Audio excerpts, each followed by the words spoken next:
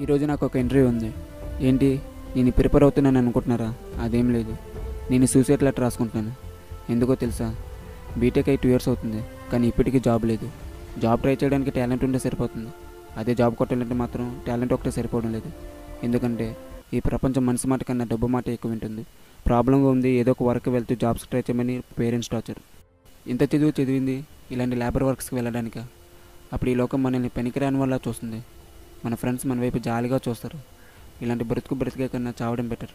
అందుకే చివరిగా ఈ ఇంటర్వ్యూ. ఇది సక్సెస్ అయితే హ్యాపీ, లేకపోతే ఈ లోకాన్ని వదిలి దూరంగా వెళ్ళిపోతాను.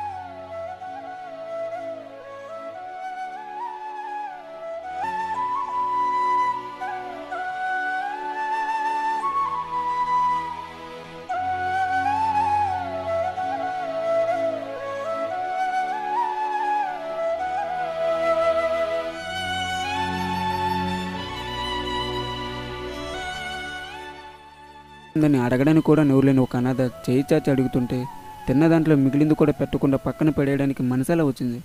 ఇలాంటి వాడిని ఏం చేసినా తప్పులేదు.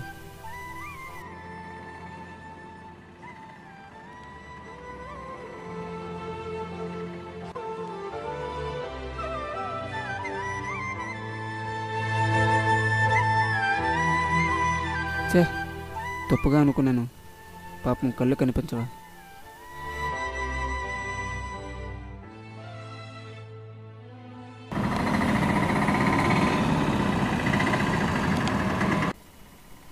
చీకట్లో కొంతసేపు ఉండాలంటేనే భయపడతాం. అలాంటిది జీవితాంతం చీకట్లోనే ఉండాలని తెలిసినా సరే జీవితంలో ఎక్కడో దగ్గర వెలుగొస్తుందని ధైర్యంతో బ్రతుకుతున్నారు. బ్రతకడానికి కావాల్సింది 3 పూటలు తిండి.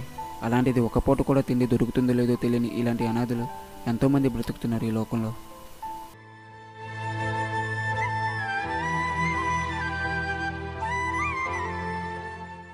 అలాంటిది అన్నీ ఉండి, అందరూ ఉండి, చదువుకొని కూడా చేతకని వాళ్ళ చావడానికి సిద్ధమయ్యానే.